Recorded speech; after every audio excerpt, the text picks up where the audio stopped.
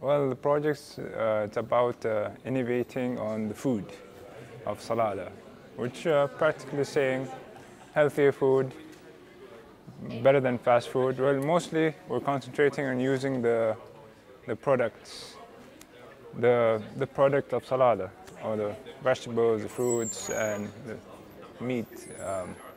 We're trying to innovate on that so that the local and the economy can, can have a balance. Everyone can get, there'll be more jobs for the community, and everyone be in a better way.